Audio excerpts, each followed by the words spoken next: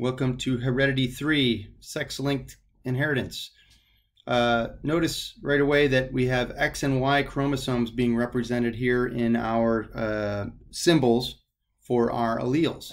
The reason being that sex-linked traits are linked to the sex chromosomes. Most of them are, the vast majority are linked to the X chromosome, and you'll call those X-linked traits specifically.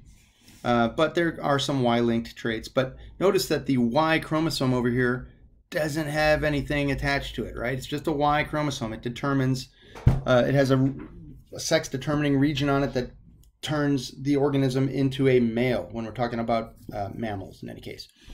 And if you don't have a Y, you develop down the female path, genetically, of course. So this particular trait or disorder, hemophilia, is linked to the X chromosome. And you may have thought of hemophilia and colorblindness for that matter being more common in males, which is true. But you might say, well, why do males get it more often if Y doesn't even hold that chromosome, right? Or hold that trait? Well, the reason being that you only need, if you look down here, you only need one copy of the allele if you're a male to get the disorder. Females with one copy doesn't hurt them because they've got another copy of the normal allele running cover for them. So let's just go through with the cross here and we'll see what's up. Okay, now notice these things that code for whatever, right? So X, H, again, a compound symbol, codes for normally clotting blood. X, lowercase h, codes for hemophilia. And Y doesn't have anything to do with the blood, it just turns you into a male. In this particular cross, the mother, the female, is a heterozygous or carrier individual. She doesn't exhibit hemophilia because she's X big H and X little h, with the big H being dominant, masking the little h. The male has normal blood. The offspring, all you do is just run these across, right? So X big H, well, there it is. Y, X little h, there it is, right? Just do the cross like normal.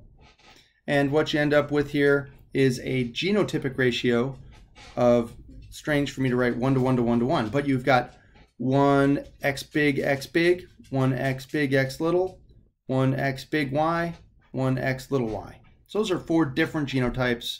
Therefore, you've got 1 to 1 to 1 to 1 genotypic ratio, or 25% each, or whatever you want to say it. When it comes down to the phenotypic ratio, it is 2 female normal, I just abbreviated, right? 2 females that have normal blood, because they both have at least one big H, covering the little h in this case. 1 male with normal blood, this guy, and 1 male with hemophilia, this guy down here, right? So, sucks to be him. But it's easily treatable these days. It's not that bad. All right, let's go to the blank screen where we'll do, oops, I gotta get rid of this thing again. Let's go to the blank screen where we'll do another cross. This time we'll do a real human trait. Colorblind is that's supposed to say. And colorblindness is another X-linked recessive trait. So let's give you a thought. I'm going to give you a thought experiment here. We'll say that little Johnny, a male, is colorblind.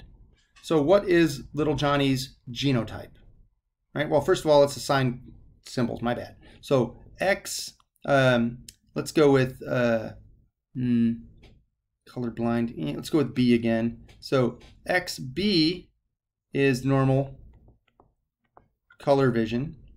Big B, I should say. X little b is color blindness. So little Johnny's colorblind. What's little Johnny's genotype? Is it X little b, X little b? Is it X big B, X little b? Is it X big B, Y? Or is it X little b, Y? Well, it's little Johnny. I said he's a male and said he's colorblind, so it has to be this one. That's the only genotype that little Johnny can be. So little Johnny's colorblind. Now let me give you, here's the thought experiment part. Little Johnny's dad is colorblind, but little Johnny's mom is not. So dad's colorblind, so we know his dad is X little b y. We know Johnny is X little b y. And we know his mother is not colorblind, so she has to have at least one big B. Who is to blame for little Johnny's colorblindness? Is it dad? Is it mom? Or could it be both? What's the answer? Think about it. The answer is unequivocally mom. It has to be the mom. Mom's to blame. Why is that? Why couldn't it be the dad? He's got a colorblind trait, right? Well, if his dad gave him a little b, he wouldn't be little Johnny, right? He wouldn't be a male anyway, genetically. So it has to be the mom, which means the mom has to have a little b there, because she's the only one that can give the offspring, or a male offspring, the X chromosome that they have. That's the way it is. Let's show you the cross here. So let's take the mother, who was big B, little b, and the father, who was little b. Why? Why not? And we'll do a Punnett square over here, and we'll put mom over here. We'll put dad over here, and we'll just fill them in like this.